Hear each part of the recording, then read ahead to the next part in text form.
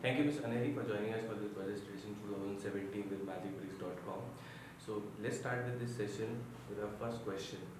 Affordable housing has been given infra status. What's your reaction on this and how this will impact the estate industry? First of all, I would like to start by saying that this is a dream budget for the real estate sector. What the infrastructure status does is impacts this entire sector in a very significant way. Banks have been allotted a 40% mandate to disburse loans to infrastructure. Therefore, what will happen is that the real estate sector will get a higher flow of funds, and this is also likely to reduce the cost of borrowing, although it is not imperative that it will. But overall, it's a great move. Thank you, ma'am. Moving on to our next question. Rupees 64,000 crores have been allocated to develop highways. How this will impact housing pockets? So right now I would like to say that there wouldn't be a specific impact, although what this will do is it will improve infrastructure and logistics overall for India in general. And for the Indian economy, this is a very significant and a very good step. Thank you, ma'am. So moving on to our next question. Change in built-up area to carpet area of 30 square meter to 60 square meter for affordable housing. Your reaction on this, ma'am?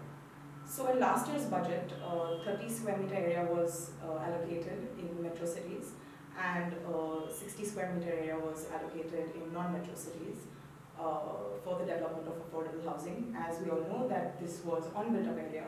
So the move from built-up to carpet, what it does is for consumers, it is amazing because they can get a larger space, they can enjoy bigger spaces in the affordable segment, and what it does for developers is it allows them to book higher profits. Okay. Thank you, ma'am. Last question. Extension of construction period from 3 years to 5 years has been announced. Your views on this? So as we all know that because of the implementation of RERA, there is a lot of negative sentiment in the market.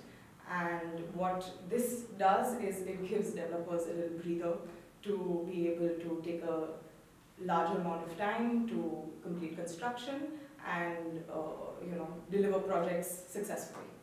Thank you, ma'am. Any ending remarks on this budget? So I think the budget was fantastic. Overall, there is great benefit for the middle class, for affordable housing and digitization of the economy in general. And I feel every Indian will be happy, and 2017 will be a great year for all. Thank you, ma'am. Thank you for joining us.